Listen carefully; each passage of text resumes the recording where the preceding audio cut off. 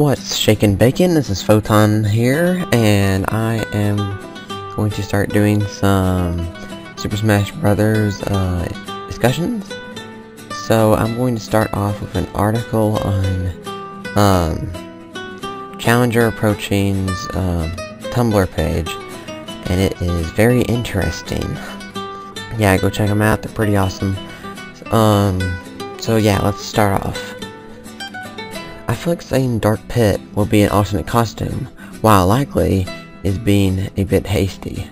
Of course, it's very likely that Dark Pit will be an alternate costume, but believe it or not, it's possible that he could actually be a fighter separate from Pit, as in, not even a clone separate. My reason behind this, Dark Pit's signature weapon, and most importantly, the changes to Pit's moveset. Although one of Dark Pit's frequently used weapons is the Silver Bow, which functions rather similarly to Pit's Palutena Bow, he's very notable for his other signature weapon, the Dark Pit Staff, which even beyond the name is associated enough with him to have been included with his Figma. Unlike the bow, which is focused on mid-range with slashing at close range, the Dark Pit Staff is the equivalent of a sniper rifle, functioning as a club at close range. Simply giving Dark Pit the Dark Pit Staff would almost completely change his melee attacks, and would probably significantly change the properties of his neutral B, such as making the projectile faster and more powerful at the cost of not being able to curve the shots. Another thing that is significant is that several changes were made to Pit himself that make Dark Pit more likely. One of the changes made to Pit in the upcoming installment is his aero mobility. He can no longer glide, and his flight was changed from the relatively free flight from Melee to a dash similar to Lucario's. Now one of the biggest differences between Pit and Dark Pit is actually their flight ability. Unlike Pit, for most of the game, Dark Pit can fly under his own borrowed power. Afterwards, briefly getting help from Verity, who is also represented in the game, it is entirely possible that Dark Pit would have the normal Pit's old gliding and recovery move, as unlike Pit, he wouldn't have to rely on Palutena, who is now a fighter herself, to use them.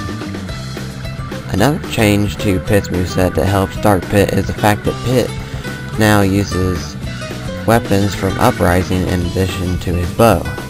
Quite noticeably, none of these items are ones associated with Dark Pit, even though the ones Dark Pit uses are for the most part some of the most iconic of their given types.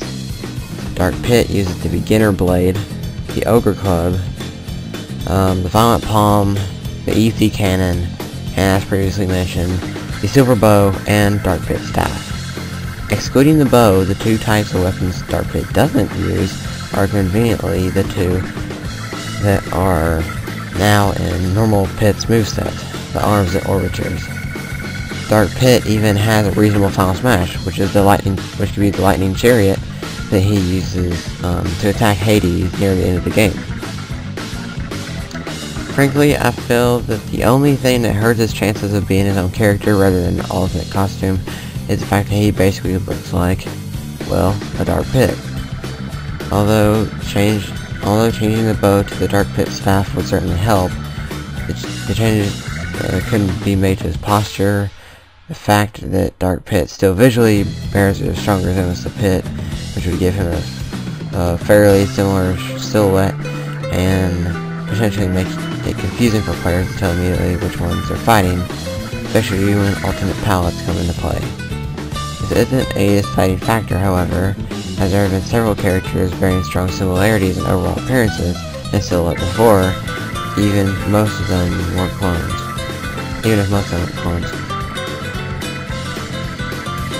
So yeah, I mean that's some pretty good evidence right there.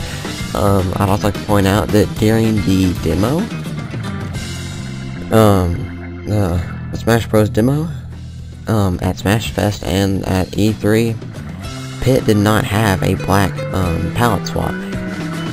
And now the only thing is that, of course, there wasn't wire-free mic there either. But I mean, yeah. So yeah, he'd be a really cool fighter, and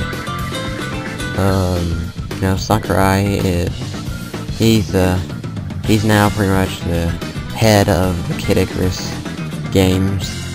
So I mean, he could do something. I mean, he said before that